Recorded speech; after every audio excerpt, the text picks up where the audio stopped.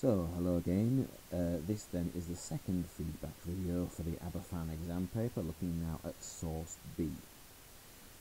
So, before we begin to actually look at the source itself, it's worth giving some consideration to the form of information which is provided in the box at the beginning. Because key here is the fact that it is the report from a newspaper. So whereas for source A we talked about how Laurie Lee's essay appears to have been written about a year after the event, which we said allows him that extra opportunity to sort of reflect upon it and to sort of almost posthumously give order to those events by imposing on them that narrative framework that we identified. This is going to be a much more immediate reaction to something that has happened. There's going to be much less opportunity for that kind of narrative structure to be imposed, and in fact we don't really see one. What I think is significant with this text is the way that it begins, which I think, as I will go on to demonstrate, is very, very dramatically, very, very hyperbolically, but actually it goes on to become almost pathetic in the way that it then actually presents this earthquake. Look at the first sentence. We have had an earthquake. Now, on the face of it, this is a simple sentence. It seems like a very mundane beginning, and yet actually I would argue that that very simplicity actually gives it a particular level of drama. It's a dramatic opening, and precisely because of its ambiguity, what it actually doesn't do is give us very much information. It therefore is a very effective hook into the text. Who is the we? What is the nature of this earthquake? How serious is it? These are the kind of ambiguous questions that it asks us. Now, given that the text goes on to talk about how minor the earthquake actually is, then you could actually argue that even the idea of the earthquake itself is ambiguous, since it implies that many people may not even have noticed. Let's look then how it continues. The men of science all tell us that we have every right to expect earthquakes. This country lies on the great volcanic belt. There runs under us a huge crack in the earth's crust. Who knows how deep or how wide? A few flimsy strata have fallen in, and now who knows what enormous voids, what huge quantities of imprisoned gas, what seas of molten metal there may be only a few miles below this fair surface. Now, as I said, hyperbole really is the kind of dominant mood here, if you like, the dominant technique. Look at all these things. Huge crack. Obviously, the adjective huge, deep, wide. Huge, in fact, is repeated because you have the huge quantities too. The metaphor, the seas of molten metal. Now, on this basis, of course, you could be forgiven for expecting that this article is going to go on to talk about some sort of earth-shattering event that levels cities and, wipes out swathes of the population. But as we see, that is not the case. In the second paragraph, it continues, the scientists tell us there are probably many earthquakes which we do not feel. But if a small earthquake, even an imperceptible one, why not an earthquake to destroy a metropolis, a great city? So several people successfully paired the two rhetorical questions there, which do give this a sense of sort of mystery, in the sense that there is this, it presents us with this fear of what could happen, of a kind of worst case scenario, and yet actually, in a sense, the speculation that those two rhetorical questions engender is actually ultimately a fruitless one, because, as this article demonstrates, while a dreadful earthquake may be possible, in actual fact, it didn't happen. It remains only speculation. One other thing, which again a few people didn't mention successfully, the fact that this article actually opens in the sort of first person plural. We have had an earthquake. We, the men of science, tell us. There runs under us. So, in that sense, where Laurie Lee is distanced from the events in Aberfan by time as well as by geographical location, and writes about this correspondingly in the third person, that suggests that sense of distance, and of his ability to write with some objectivity. Here, the writer is very much casting himself as one of the people. He is, as it were, a Londoner, fellows of these people. But on that basis, though, there is also a kind of an opposition then that begins to open up as a sort of a them and us. The juxtaposition between, on the one hand, us, we, the people, and the scientists referred to in the third person, the scientists, the men of science. Perhaps then is there a sense, is there a sense that he is taking this seriously, or alternatively, is the point of this article, as some people sort of imply, almost mocking, almost satirical? Is he mocking these scientists for their dramatic predictions when the reality is so much less exciting? That is one possible interpretation of this article. Now, rather similarly to the first text, the third paragraph here begins with this sort of voltaic moment, with this but. And this really marks the change between that initial bombast, that initial sort of portentous language, the hyperbole that we described, and something much more pathetic. So he continues on, but the earth wave has been faint, and only a feeble echo of some distant shock, for it was not everywhere, nor was it everybody that was waked by the earthquake of Tuesday, October 6th. First of all, then, we can contrast then now some of the language, the adjectives and so on that are used in juxtaposition to earlier on. Faint, for example, feeble.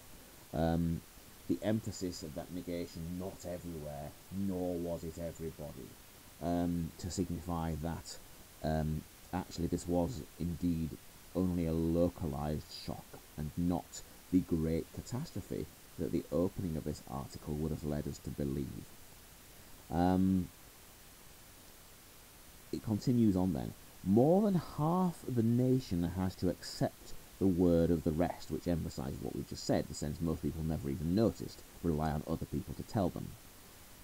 So, it goes on then, yet many felt it that will never forget the feeling, and many even heard it that will carry the awful sound in the ear to their dying day. Now,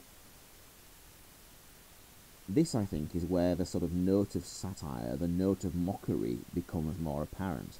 He says, for example, that that it is awful, but note that the awful is placed in inverted commas. In other words, it implies that there is a distance between the voice of he, the author, and the people who may have thought that. In other words, that it was not in fact awful at all, and that people were, some people perhaps overreacted. Quite a few people mentioned that adverb, it even did damage. The implication being that actually in most places it did none at all. And then they talked about the again, linking to the idea of bathos, the idea of these very minor verbs that are used. It upset furniture, it broke crockery, it displaced bricks, and my personal favourite, it revealed a crack in a wall that presumably was already there before the earthquake anyway. So yes, there is this element of mockery then, that the actual earthquake that many people were getting hysterical about was in fact not the case. In fact, you could argue, I suppose, that he's mocking both the scientists with their dramatic predictions reactions, and also the many people who seem to have overreacted. So, finally, then, the last two sentences of this paragraph slightly muddy the waters. He says we should not be surprised to hear of more serious damage. Well, actually, no, I suppose in a sense that there continues the mockery, because more serious damage than this crack in the wall. So yes, I suppose it continues the tone of mockery. And then he finally finalises that paragraph, but if this much, why not more? Now, you could play that seriously. He's implying that another earthquake could come along and cause something more serious.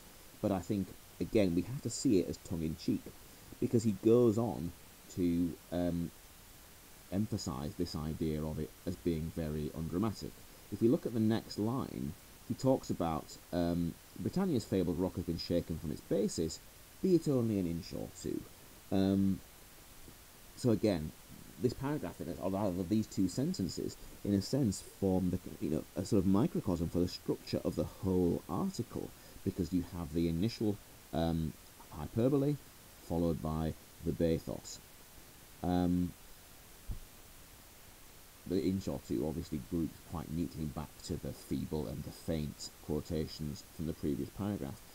Now, this opening here about Britannia's fabled rock, again, very serious. You're talking about the kind of mythological origins of Britain as a country, as particularly emphasised there by the use of the adjective fabled, as in mythical, which I suppose groups quite neatly to the sort of mythological references that we identified in text A, in terms of the pyramids and in terms of the river Styx.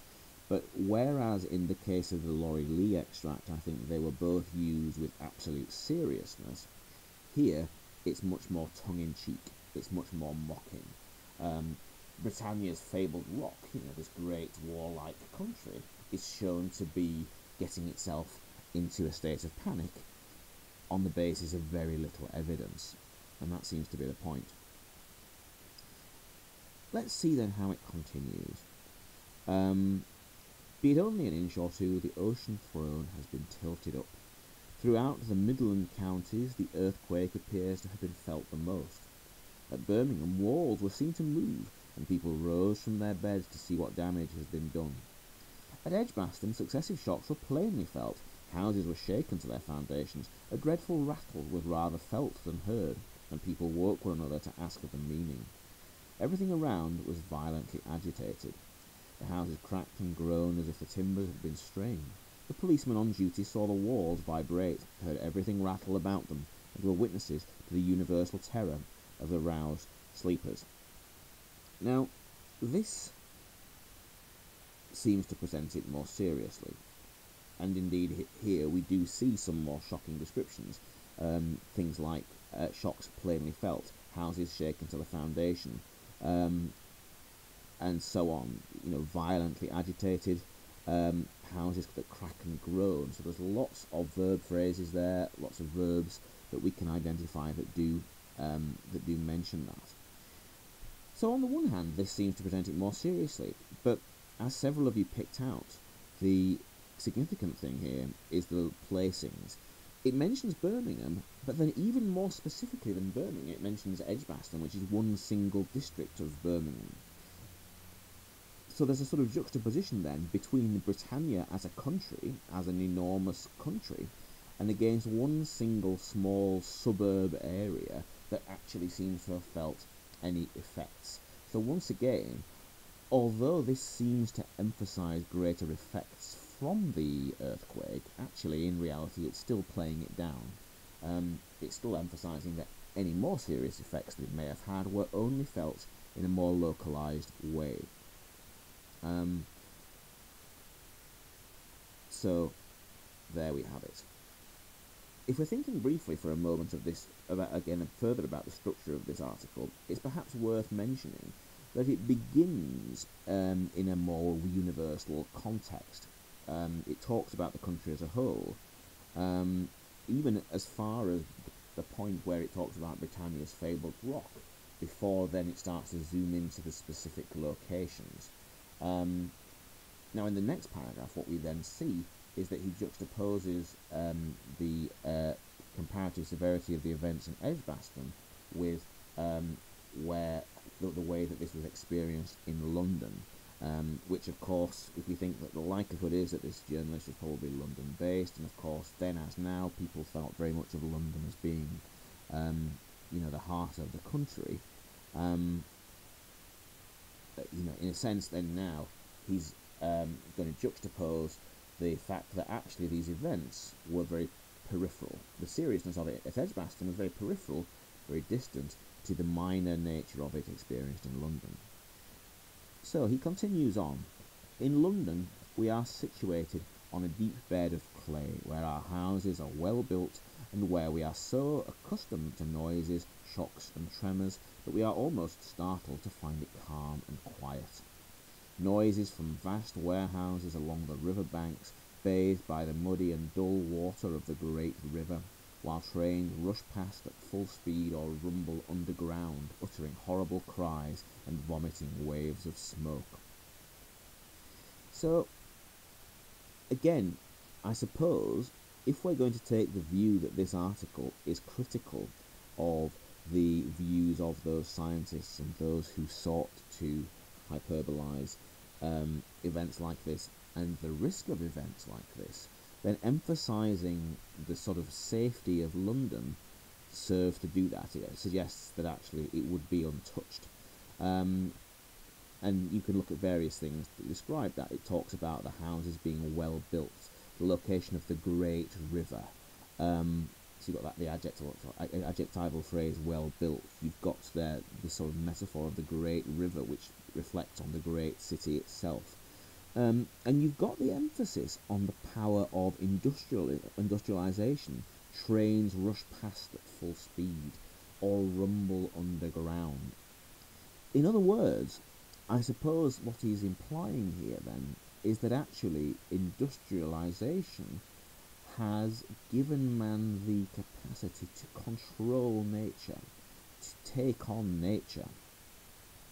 And therefore, when it talks in the second line of this paragraph about them being so accustomed to noises, shocks, and tremors, the implication being that human industrial activity can produce effects that are just as dramatic as those which are the scientists fear.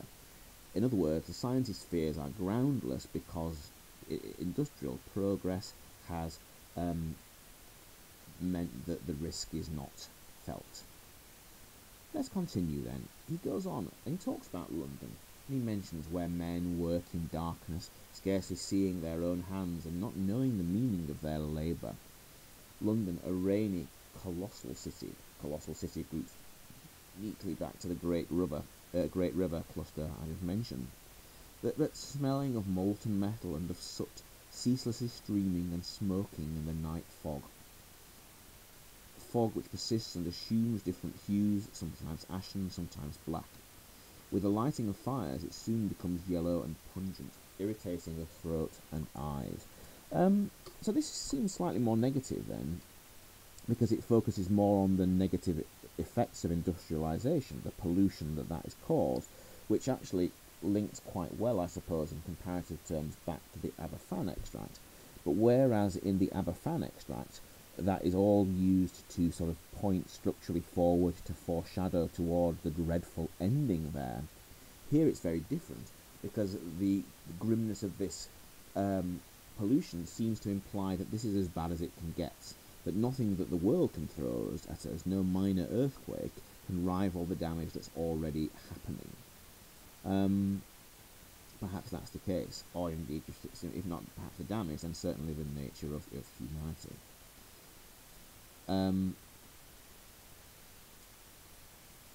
But yes, again, the emphasis of the fog and its impacts, irritating the throat and eyes, again, contrasts to the very minor damage that's described from this earthquake. He continues then, here, on this day, a large proportion of us felt a sort of shock and shiver, and the feeling of being upheaved, but very few of us could trust our own sensations and be sure it was something out of the usual course. And so at the end, he returns to the earlier presentation of this earthquake as actually having been a very minor event.